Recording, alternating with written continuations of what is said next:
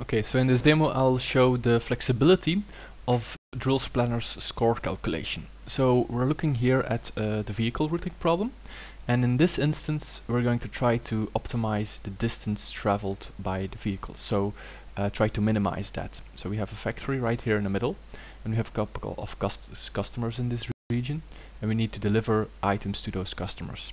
So we'll send out trucks. We have 6 trucks, so we'll send out, for example, the green truck from the factory to over here, to this customer, then to this customer, and then to this customer, and so forth. Now each of the trucks can only carry 100 items, so and each of the customers needs a number of items. So for example, this customer needs 7 items, this one needs 21 items. So you need to make sure that the trucks don't have to carry more items than that they are able to, than their capacity. Now let's see what happens if we try this from scratch. So here is the initialized version, and let's try to ask Planner give me a good solution there. So here we go. Now Planner starts, and as we give it more time, it finds a better and better solution, of course, until it finds the best one, right?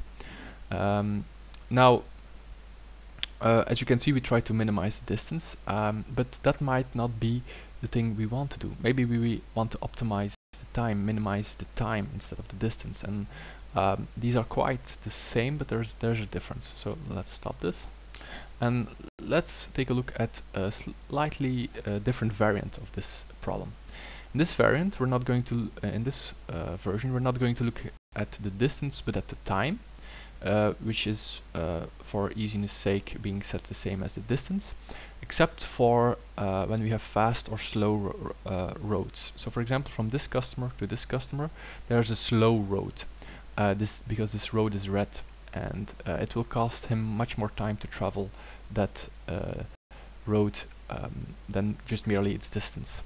And there's also fast roads. This is a fast road, so the orange are fast. So we have 2 fast roads and we have 2 slow roads. And as you can see over here, it's of course this road which is slow, so he'll try to avoid that, right? So let's see what happens. Now, as Planner is solving this, you can see it avoids these slow roads, and it prefers these fast roads, even so that it crosses that this truck, that the optimal solution is to actually cross its own path over here, because this is a fast road from here to over there. Of course, in real world, the data might have fast road from here to over there too, of course, if this is fast and so forth, and you'll get a slightly different solution, but this is test case, of course, right?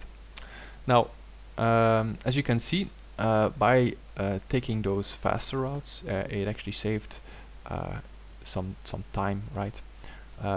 As if it would not have done that, and actually it would have been more than 743, because these slow roads, which have cost them far more. So this is of course a better way to do it this way if this is your optimization criteria. But just to show you the flexibility a little bit more, I'm going to get some code on top of this. So here are the score rules, which basically say, so we have this first one which checks the capacity, that all the vehicles can carry all of the items that they need to deliver, and we have these two to make sure that the first one is to count the distance or the time. Actually, sorry, the time in this case. We're looking at this version, so over here. So to count the time, and the second one is to count the time to get back to our depot, so back to the factory actually.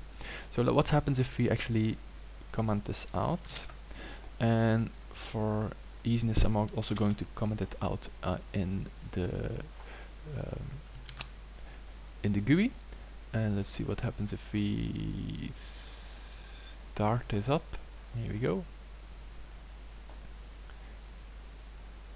And let's put that over here. Okay, and we solve it again. So now the vehicles don't have to come home. I didn't draw it, and I also didn't calculate it in the score. So as you can see, let me just make it a little bit more clear. Here we go. As you can see, the vehicles are now no longer coming home, and sometimes that basically gives the same path as you can see here. It's basically, it's not exactly the same, it's a similar path. Here's actually the same one for this green one, but sometimes it gives a radically different path. So for example, this one ends up over here, but it doesn't have to come home, so that's a good path to do that. And as you can see, it still prefers those fast roads and avoids those slow roads, of course, right?